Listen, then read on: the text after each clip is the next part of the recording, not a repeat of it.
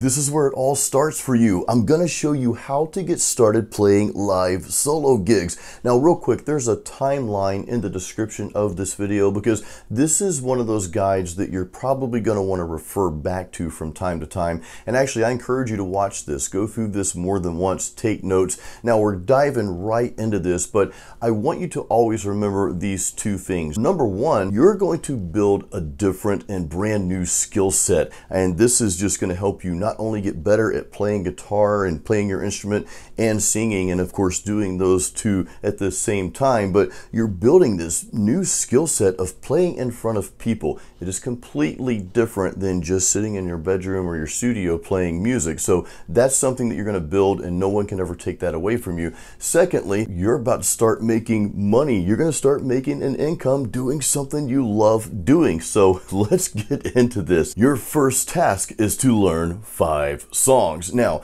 not just any 5 songs. These 5 songs need to mean something to you. I want you to pick your favorite 5 songs and songs that you feel like you can learn and just perform the best and pour your heart into. Now, I do recommend that maybe at least 2, maybe 3 of these songs be popular songs, and it doesn't matter what genre, but just be songs that people, or the majority of people, are going to recognize. Then maybe pick a couple of songs on the B side of the album that you really like. Now, important, I want you to learn these songs like the back of your hand in regards to the lyrics and be smooth in playing the progressions here, and of course playing and singing those together. However, I want you to put your own unique twist to that. I don't really want you to play it just like the record. Who wants to hear that? We just play the record if that's what we're going to do.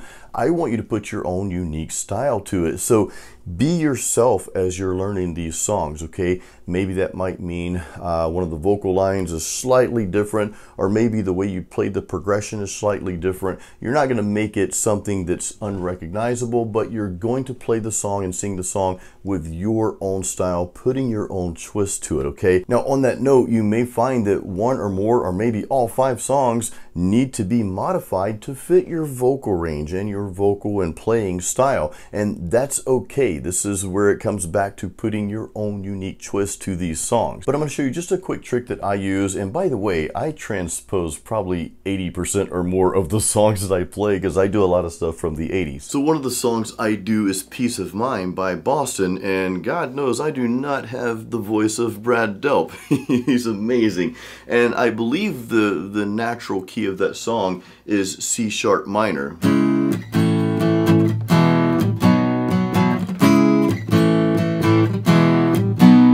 So I'm not even going to attempt this on camera here because that's way too high for me. So what I did, I just found a comfortable key to play that in. So we've got the chords, and again, this is just one small part. We're not going to spend a lot of time on this. I just want to share this tip with you real quick. I'll go in depth on this in another video, okay? But there are 4 chords in this main part, okay? C sharp minor, okay? Then we've got an A, E, B. So I know that structure there. I just need to play that same structure in a different key, starting with a minor, major, major, major, okay? So what I did, I played around with some different progressions. I ended up doing this in F sharp minor. I know I need to start with a minor somewhere, and it's pretty easy to figure out the rest after that. So I play it in this key here.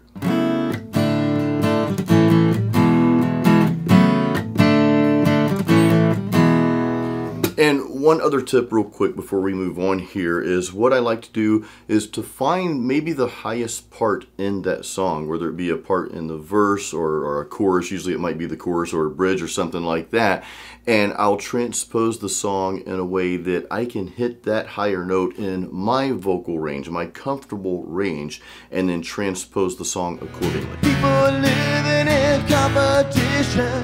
All I want is to have my peace of mind. Take a look ahead. Take a look ahead. And one more tip, the last thing you want to do is to be straining to hit notes, because remember, when you're up there playing these paid shows, it could be anywhere from 2 to 4 hours. I typically play shows that are 3 and 4 hours, so you don't want to strain your voice because you've got to have that longevity. All right, so you've got your songs together, you're ready to get out there, and let's get this thing started. The absolute best thing you can do is go to an open mic. I'm here at this place called Bootleggers Brewing in Tampa, Florida. I love this place, by the way, and this is a great place to start just playing live in front of people, getting used to playing in front of people. You're going to start really building that skill set at a place like an open mic. I'm actually going to have Sevi, he's hosting open mic. I'm going to have him come out here in a little bit, and we're going to just chat briefly about some things you can expect at an open mic. So your next step now is to find an open mic in your area, and if you don't know where one is right off the bat, well, hey, just jump on the internet and do a search open mic and then type in your town or the city you live in, and you might be surprised at how many open mics there are in your area. But I want to encourage you to go as often and maybe go to as many open mic nights as you possibly can, because the one way you're going to get better and going to prep yourself for getting up there on stage for the paid gigs is to hone in on your craft, get really tight, get really good, and get really comfortable playing and singing in front of people. And I can't think of a better opportunity than going to an open mic to do that. Now, this one important note, I want you to treat the open mic as if you're getting paid, okay? I want you to have that mentality. A lot of folks will go to open mic because it's fun, or they just want to get up there and just jam. Hey, there's nothing wrong with that, but you have a different purpose. You have a different calling here. You are prepping yourself to play live in front of people and to get paid for doing that, okay? So treat it as if you're there going to perform and you're getting paid for that, okay? Because this is going to pay off for you in the long run, trust me. And this is an ongoing process, by the way. I still perform at this particular open mic. One, it gives me a chance to just hang out with some other like-minded musicians, and sometimes we might even do a little collaboration up there. And secondly, it gives you the opportunity to maybe try out some new songs. Maybe you just learned a new song and you want to go try that out at open mic, kind of see how it flows. Well, that's a good opportunity to do that. And keep in mind, guys, I'm currently, at the time of filming this, playing 2 to 3 live gigs a week, and I still go to this open mic when I can if I don't have a gig that night. Now, I mentioned a special guest that we're going to have real quick here, and guys, I know I'm spending a bit more time on open mic here, but this is such a great opportunity to build this skill set and prepare you for getting out there to play those live gigs. So Sevi here, he goes by a traveling gentleman. He also plays solo gigs, quite a few, probably 2 or 3, maybe even more a week, and he actually hosts this open mic that I'm at here. Dude, you have been hosting actually open mic for a long time, so I just wanted to have you on here real quick to just tell our viewers, because they're wanting to get into playing live solo gigs, what are some of the things to expect like playing open mic? What are your recommendations? How would you approach that, you know? So when you're going out to an open mic night, if you are looking to, just get your feet wet, just, test the waters, sure, start yourself off with 1, 2 very confident songs that you have. If you're starting to get in that comfortable range and now you're trying to look for some standing gigs, generally a lot of places are going to use their open mic nights to kind of book that, because they'll have the open mic guy that's hosting as well as the bartender that's on duty, both kind of rate how your performance went. When that comes to play, you want to have at least 3 to 5 songs ready to go. Some of your strongest, maybe some of your B track stuff as well, because that kind of lets them know what your vibe is, where your quiet parts may be, and it sets you up to build a better repertoire with the plays. And then after that, of course, even for my introverts out there who are exactly like who I am, make friends with the open mic host, and take your time to get out there and go out multiple times and build your repertoire, build your stage comfort, because that's really the best way to do it. Yeah, this is what this is all about. You're building your stage presence, you're getting used to playing in front of people, and this is that stepping stone to getting out there and playing the live show. So absolutely. And if I may, I'm sorry, just one more thing. Yeah, sure. For those of you out there that are getting into this, I promise you, you're gonna forget words to songs. You're gonna forget how the chords are. It's all gonna come full circle. I've been doing this for 6 years, and I've forgotten the words to so many songs, even songs that I know like the back of my hand. Never be nervous. Just go straight through it. Pick up where you left off and practice for that. And again, just get yourself comfortable with your instrument, because when that happens, Nobody can stop you from doing what you're doing. I also want you to start filming your open mics. If you can bring a friend along that'll film for you, or if you can just set a phone up on a tripod. I just use my iPhone for practically everything. I'm using it to film this right now. Two key reasons for that. One, you can go back and actually see how you're performing and critique yourself. Okay, I kind of went flat here. I totally missed this chord, or whatever the case may be. Or, you know what, I nailed this song. Let's make sure I replicate that next time. But the second reason is you also want to have something to present to the venue, the manager of the venue, the owner of the venue, so that you can get into playing those live paid solo gigs, and we're going to get deeper into that later. Along with performing at these open mics, I also encourage you to go out and see as many other solo shows as you can, okay? Now, I know that's a lot, but I think it's important that you saturate yourself in this, and the reason for going to see other performers is because you want to take mental notes of the flow of their show, how many breaks they take, how they're engaging with the audience. Are they engaging with their audience? Are they taking requests? Is there a specific style or specific genre they stick to? Just absorb everything that's going on around you at those shows. Of course, give them a little tip or a big tip, because you're going to want those tips as well.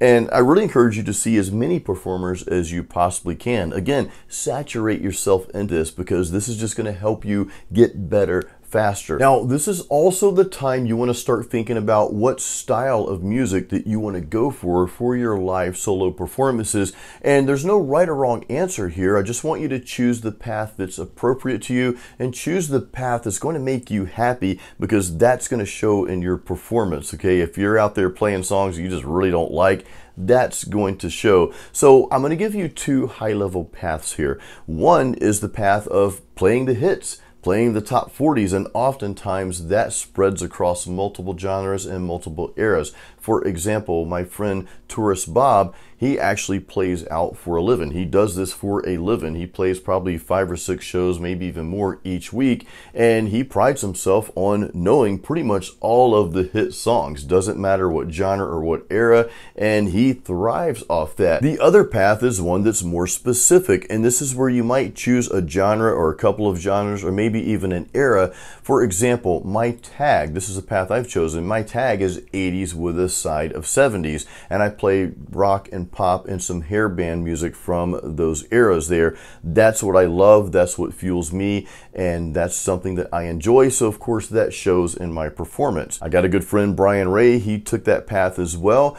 He plays country and southern rock. That's what he loves, it's what he enjoys to do, and it shows in his performance. So this is something that you want to think about. If you want to be all over the map and just playing the hits, if you love it when someone requests a song and you're like, I know it, I know that's a hit, doesn't matter what style or what era, it's just a popular song, that fuels some people's fire. So go that route if that's you. If it's not you, think about the specific genres or genre that you want to play on stage. Whatever is going to make you happy, and whatever you can pour your heart into and get the best performance from. And real quick, just because you choose a specific path, that doesn't mean that you can't expand. You can certainly do that. The key point is to make sure you're having an awesome time on stage, because once again, that's going to shine through in your performance. Now let's talk about your image real quick, because this is very important, and it really depends on like your genre and your persona and just what type of image you're going for.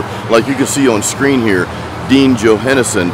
This guy, he does like oldies, like I think 40s and 50s, maybe some 60s. He's got this really cool vintagey look, and he dresses like this at every show.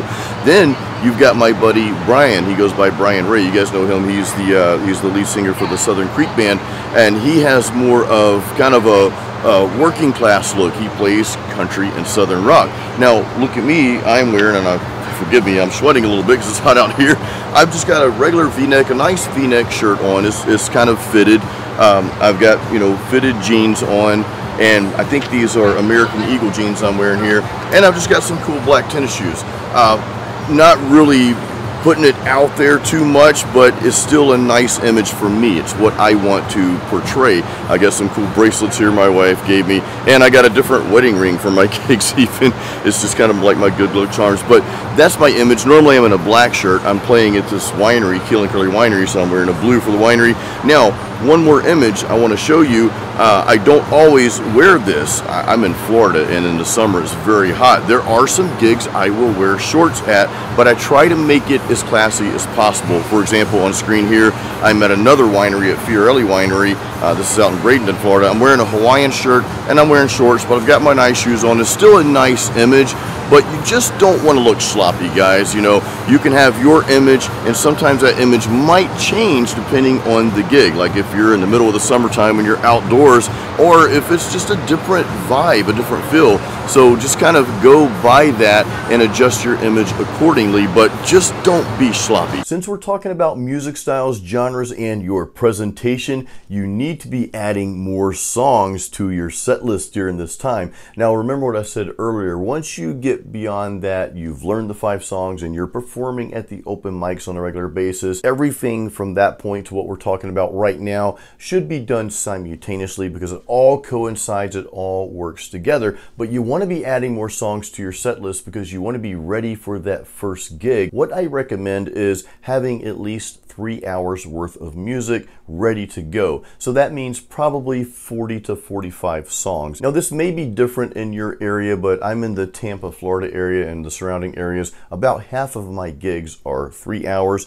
The other half of my shows are 4 hours. I recommend starting out with 3-hour shows. I do have one 2-hour show, but keep in mind that you get paid according to how long you play in most cases, okay? So make sure you have at least 3 hours worth of music so that you're ready to perform that, and you want to continuously learn and add songs to your set list. You don't want to be performing the exact same thing, you know, every time you go there. That will eventually get old. So you do want to keep adding some new material, and I'm kind of preaching to myself on this one. I need to put some more songs on my list as well. By the way, as far as set lists and what to use to compile that, what I do is I just use Apple Pages, the Apple Pages app. I copy and paste lyrics in there. Now, there are some fancy tools out there. I think Ultimate Guitar has a really good tool. I saw another performer using that, and she was able to even type in the key she wanted the song in, and it would transpose it for her. So you can go for that. But just remember, guys, you don't want to be staring at your iPad the entire time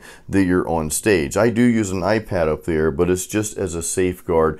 If you have to stare at it the entire time, then you're not ready to perform that song live. So just a side note on that. Now it's time to talk about what we love to talk about the most as musicians, and that is music gear. So I'm going to share with you the minimal gear you need to get started playing live solo gigs. And there are 2 paths that you can choose. You can choose the traditional PA route, which that's the route that I took early on, and I'm still using that today. Or you can go the portable system route, which I'm considering making the jump to that, and I'll share why when we get to that part. Now, one quick note, the brands that you're going to see on screen here, I am not sponsored by them at the time of this video, at least, but I am an affiliate for Sweetwater, and I'm going to have links for everything that I use in the description of this video. If you decide to purchase any gear through those links, I do get a small commission, and of course that helps support the channel here, so thank you. Starting with the traditional PA route, let's start with a sound source, and here I'm using an Electro Voice ZLX powered speaker. This is a 12-inch 1000-watt powered speaker here, and this is probably all you'll ever need for any live solo gig. Now, the cool thing about these modern powered speakers, 2 things real quick. One, you can see this one has multiple inputs, or 2 inputs on here. So if you wanted to plug in a mic and a guitar, you could do that. I do recommend a soundboard. We're going to get to that next, but you could indeed plug in your microphone and a guitar, and hey, you've got volume, you've got sound. Now, of course, you would want a DI box and maybe some effects for the acoustic to make it sound awesome, and you'll want something to enhance your vocals as well. Probably a compressor, maybe a vocal effects processor, something, okay? And we're going to talk more about that coming up soon. Now, with a speaker, of course, you need a speaker stand, and here I'm using an on-stage speaker stand, and these are good stands to start with. I've been using these for about 2.5 years now. The only thing is both of these stands, the screws are starting to strip a little, so having some issues with them, I'm going to have to upgrade. And it goes back to, it might be a better idea to spend a little bit extra to get better quality gear instead of getting the cheapest thing that's out there. While we're talking about speakers, and again, you probably only need just one of those speakers that we just talked about. I know I have two, but most venues I play at, I can get by just fine with just one speaker. I do have a floor monitor. Now this is an Electro Voice floor monitor. It's a powered monitor, but you probably don't need something this substantial. There are other smaller monitors. You just need to be able to hear yourself. So I would get a quality monitor, but you don't necessarily need something that's this large. Another part of playing live solo gigs is really trying to do more with less, because a lot of times it's an issue of space, and of course you're having to load and unload, set up, tear down, all that good stuff. And in many cases you're probably going to be standing very close to your main speaker anyway, and sometimes that's all you may need. You may not actually even need a monitor at all in some venues. Next, with a traditional PA route, is a soundboard. So you're going to connect this to your speaker, to your main speaker. Now again, you saw the speaker that I'm using. You have the two inputs. You could just plug directly into those. But the thing about having a soundboard is just more flexibility, not only with your channel volumes, but also with the EQ, with onboard effects, and there's just a lot of other bells and whistles on the board that you may or may not use, but you've got the flexibility to do so. Also, you've got multiple channels here. For example, my wife sings with me on a couple of songs, so I want a channel for her mic as well. And I've got room to grow. If I ever decided to do like a duo with multiple instruments or something like that, well, you've got the room to do that. Microphones, do not cheap out on the microphone. Actually, don't cheap out on any of this stuff. Remember, you want professional music gear that's meant to be used in live situations, that you can use for a long period of time without it crapping out on you, okay? So I am a big fan of the Shure brand. Again, I'm not sponsored by them, but those mics and my voice just kind of go good together, okay? So I started out using a Shure SM58, which is a great vocal microphone. That's an industry standard microphone, but I upgraded later to the Shure Beta 58A.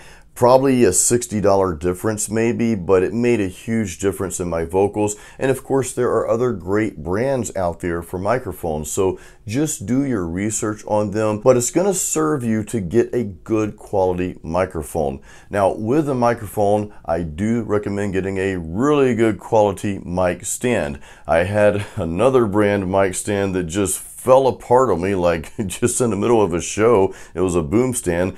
So I upgraded to this K&M mic stand, and after talking to my Sweetwater rep, he recommended me this because he said this is what a lot of the pros use for touring. And remember, I'm playing out anywhere from 2 to 3 times, sometimes more, a week. So I need equipment that's going to last. I know I keep harping on quality gear versus cheap gear, but just trust me on this. It's only going to save you in the long run. While we're talking about vocals, I like to have vocal effects. Now, you could use the effects on the board that I shared with you earlier. It's got some nice reverbs and delays in there, and actually the preamps in that soundboard, that Mackie soundboard, they're pretty good. The vocals sound okay in that board. They sound great, but I liked this specific pedal here after a friend of mine turned me onto it. This is the TC Helicon Mic Mechanic pedal, and you don't necessarily have to go with this specific pedal, but I do recommend getting another pedal for the compression for your voice, and also maybe the effects on that pedal might be a little bit better than what you'll get on the soundboard. Now let's talk about your acoustic guitar. I'm assuming you're probably playing acoustic for your live solo gigs.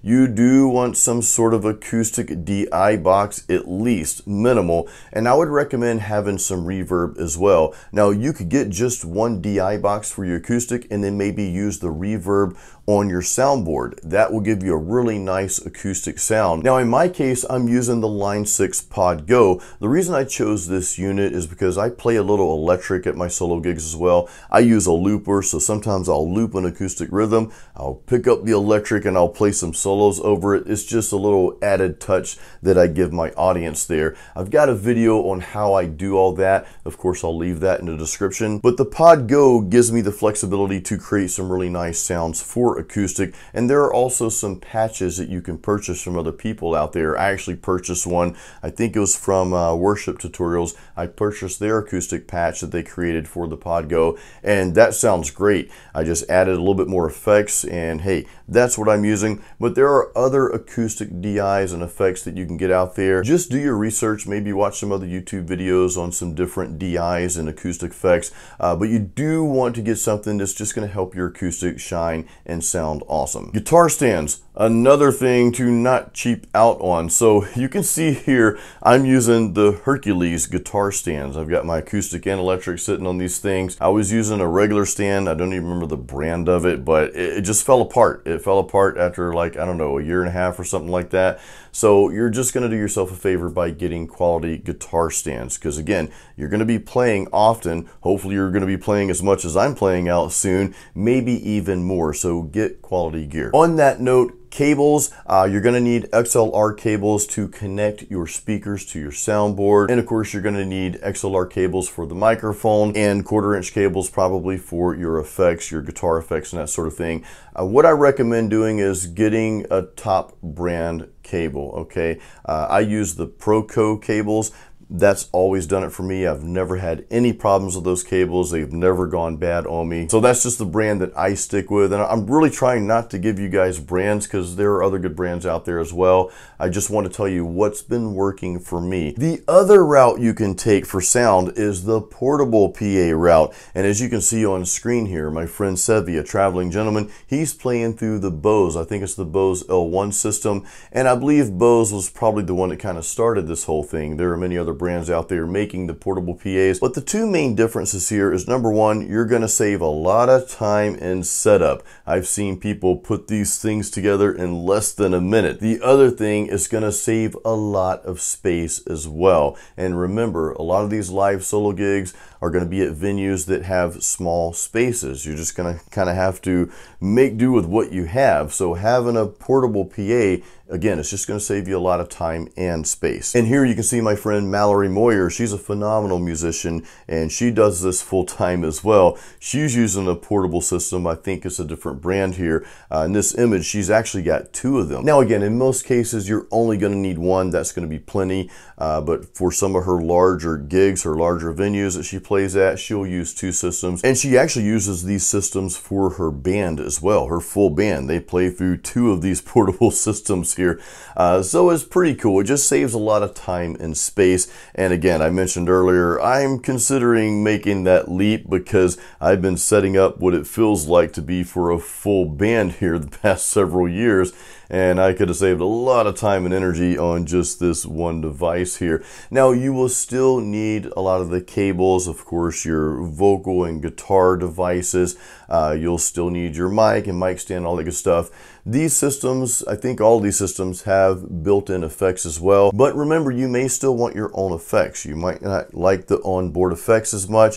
I know me, I always like the external effects, especially when it comes to guitar. You want a certain sound for your guitar, and you want things that are specifically made, especially when you're playing acoustic guitar. So that's just a preference. But you know, again, the main thing with these portable systems is the space and the time, and also you're getting a wider array of sound out of these things. I think it's like 180 degrees, if I'm not mistaken, with most of these systems, whereas the traditional PA speakers, it's a little bit more narrow than that. Okay, so again, it depends on the venue, it depends on what you're doing and where you're playing, but I think these portable systems are pretty cool. Again, I'm considering taking the leap sooner or later. But anyway, that's a rundown of the gear. Again, guys, I've got all this gear listed in the description of this video, so feel free to check that out. You're almost ready to book your first live solo performance, but there's one more thing that we need to discuss first. That is your online presence. Why do you need this?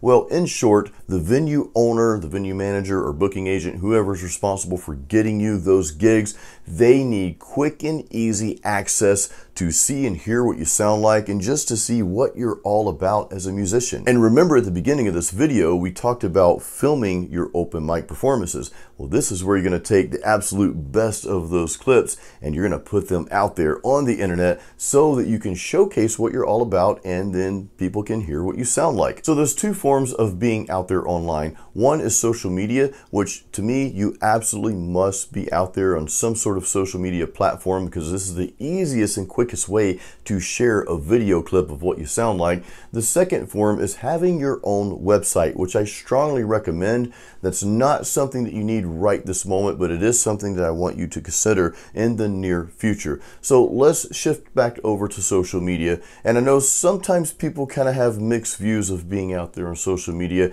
Look, I understand that, but here's the mindset that I want you to have. You're not on social media to make friends. You're not on there to look at funny videos. You're not on there to discuss politics or look at this or read that or whatever. You're on there for one sole purpose. That is to build your brand, to showcase what you're all about. And of course, again, have some footage of you playing and singing live so that the venues know what you sound like so that they can book you. That being said, you want to treat this like a business, meaning you want to have a business account. Now, I'm not going to get into any specific social media platform in this video. I will have another video at some point going in depth into the online assets that we're talking about. But in this video, I just want to give you the basics of what you need before you get out there. So set up a business account. You can just Google whatever platform and how to create a business account. You'll find the instructions there. I'm not going to give that to you because those may change over time. They always do. But one specific platform I'll share an example of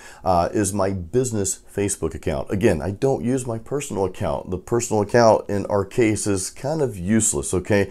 I use the business account, and in this case, it's Jason Stallworth Music. That's what I'm labeled under. So you could even set up your account the same way. Your name, not your name, but your name, music, and that will be your business account. Again, just look on the platform or Google how to do that and just follow those steps. And this page is all about your music. Sure, I might share something personal with my audience here and there. I often do that, but the majority of my posts are all about music. And I do the exact same thing with my other social platforms as well. I do that with my Instagram, my TikTok, and we'll do it with whatever new platform that comes out. I know it's a bit overwhelming, and I'm not going to say you have to be on every single platform that exists. You don't. Just pick maybe two of the most common platforms. And again, don't get emotional. This is important, guys. Don't get emotional about the platform.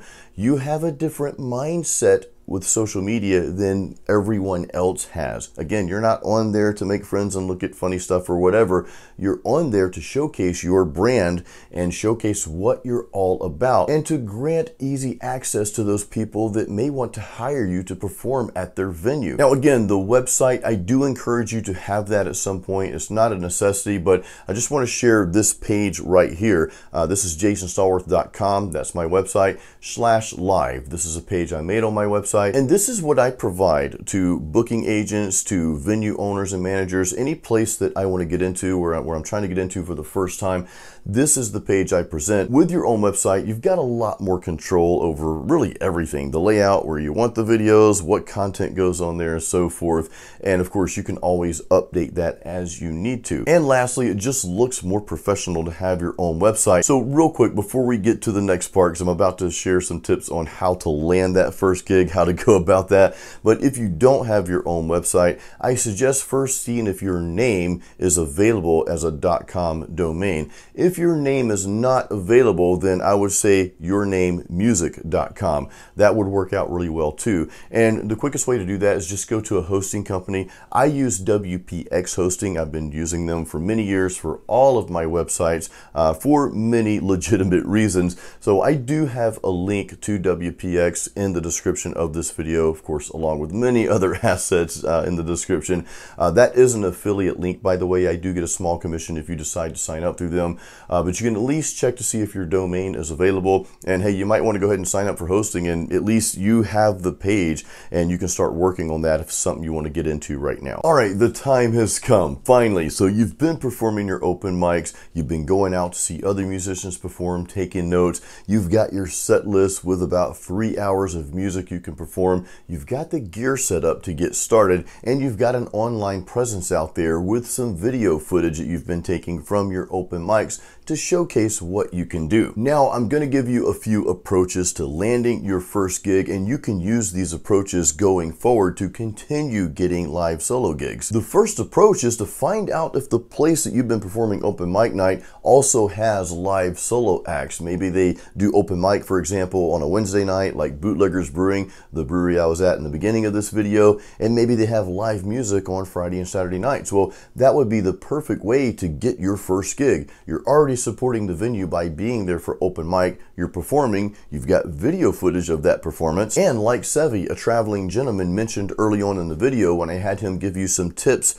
and expectations for open mic, he even mentioned that a lot of times the person hosting open mic, the bartender, or if the manager or owner, if they happen to be there, they're looking for talent, and a lot of times open mic is where they're looking. So this is a great way to get your foot in the door and get that first live solo gig. Another great approach is to simply use your online presence to land solo gigs.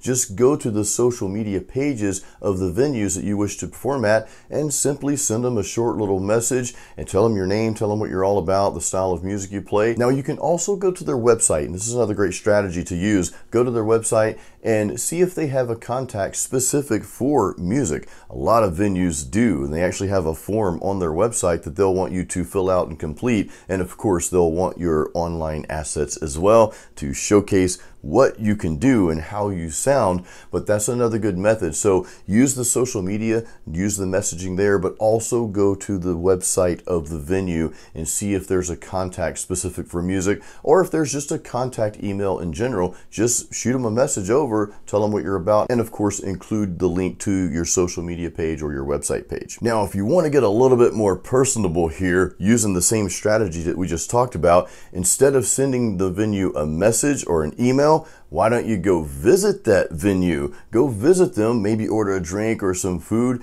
and just ask to speak to someone who is in charge of scheduling and booking the live music, and take that route. And even if that person's not there, you can still hand them a business card with maybe a QR code that goes to your social media and or website, or just share it with that person, and then maybe follow up with an email later or a phone call if you get the contact phone number of that person. And some of those venues may be venues that you went to see someone else perform at. Remember, at the beginning of this video, as you were starting to perform open mics, I encouraged you to go out there and see other people play, see them perform, and try to establish a relationship with some of the people that work there, and of course the artist that's playing at that time. And if you're doing that, then you'll already be known when you go in to pitch yourself as a live musician wanting to perform there. On that note, if you've befriended some of these musicians that you've gone to see perform, or if you have a good friend that's out there doing it, you might consider asking them if it's okay if you can sit in on their break and maybe play a song or two. This is an excellent way to get in because you're kind of already validated by the person letting you get up there and perform on their break. Just make sure that you're at the level to perform really, really well, okay? Now, some performers may say, no, absolutely not, I'm not letting you do that. Or some may say, no, I can't let you do that. That's okay. Don't push it if that's the case. Just let it go. But it doesn't hurt to ask, because if you can get up there and perform a song or two on someone's break, and then the staff likes you, or if the owner happens to be there, well, that's a really good way to get your foot in the door as well. In fact, that's how I landed a specific gig a while back. My neighbor, he goes by Tourist Bob. He invited me on stage to come up there and play during his break. I did that. The bar owner was there, and bam, I got a gig, and it just snowballed from there in a good way. And I have also paid that forward. I've helped a couple other folks get gigs. I actually turned around and helped Tourist Bob get a gig somewhere else just by talking to my booking agent and so forth. So it's just something we do. We have a really small network network of cool musicians, and we try to help each other out. We don't really look at it as competition because there's plenty of places to play around our area. Again, if someone says no, don't push it, don't get upset at them. Just, okay, fine, that's just another strategy that you might want to consider using. Now remember, in the description of this video, there are other resources for you, other videos to watch, other blog posts to read. There's also a timeline so that you can just go to different parts of the video here if there's some things you just want to go back to and rewatch. And of course, rewatch this video as many times as you need to, because I believe this is going to help you get out there and start playing those live solo gigs. It is such a cool thing to do. You're doing something you love, you're getting paid for it, you're building your skill set as a live musician, and there's just no greater feeling than that. Also, drop a question. If you have any questions, leave that in the comments. Folks, I hope this video helped you. I want to see you get out there and do this thing. You've got it. So again, leave me any questions in the comments, and stay tuned for more content on this topic here. I'm going to be cranking out more videos. On that note, I've got a playlist of videos for tips for playing live solo gigs.